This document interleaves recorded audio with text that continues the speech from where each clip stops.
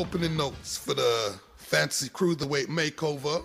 Here's a bio and history of the division. With no further ado, we start on March the 31st, 1980, with Marvin Camel, who beats Mator Mate Palov, a Yugoslavian fighter, by 15-round unanimous decision. Sanctioned by the WBC, Camel goes into the record books as the first junior heavyweight or cruiserweight champion of the world. More champions follow him. We have S.D. Gordon, Carlos De Leon, Alonzo Ratliff, Ozzy Ocasio, Bernard Benton, John Mark Mormek, O'Neal Bell, Johnny the Entertainer Nelson. All competent fighters, none able to set the world alight, none household names.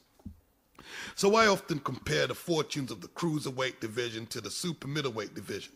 The super middleweights came 4 years after the cruiserweights. The first super middleweight champion was Murray Sutherland, the Scottish man. He took the vacant crown against Ernie Singletary to go into the record books as the first super middleweight champion of the world. But do not be misled.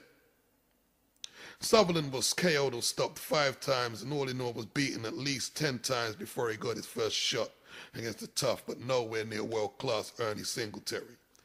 So the first super middleweight title fight in effect had 2 decent journeyman fighters contesting it.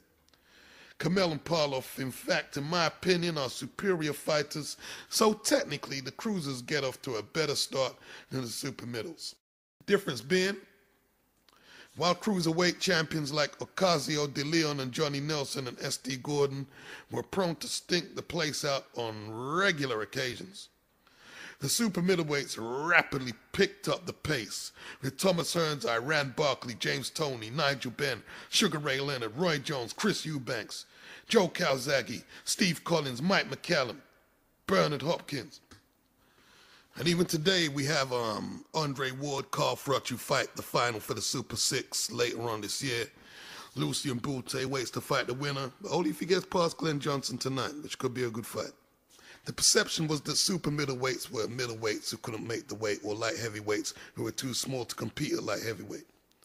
It went from that to an elite division in its own right. No, it doesn't have the legacy of the middleweight division or the lightweight division or the welterweight division.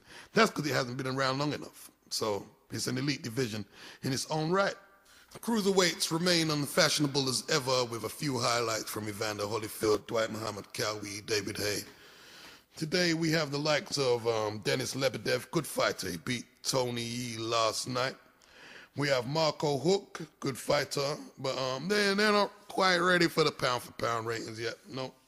Steve Cunningham, competent, not very exciting, but good fighter. The Cuban guy beat him, decent fighter, but these are not pound for pound. They're not elite fighters by any stretch of the imagination. So we're gonna make over the division with a Fantasy Cruiserweight series. I first listed 10 fighters and had to stretch that to 11 when I forgot one great fighter. If I don't name him, you won't know, and I won't feel so ashamed, so I won't say. You can disagree with any of my selections as you like, agree, disagree, comment, and we can argue robustly, but if you choose to use vile language or profanity in a mean-spirited way, your comments will be removed and you'll be blocked.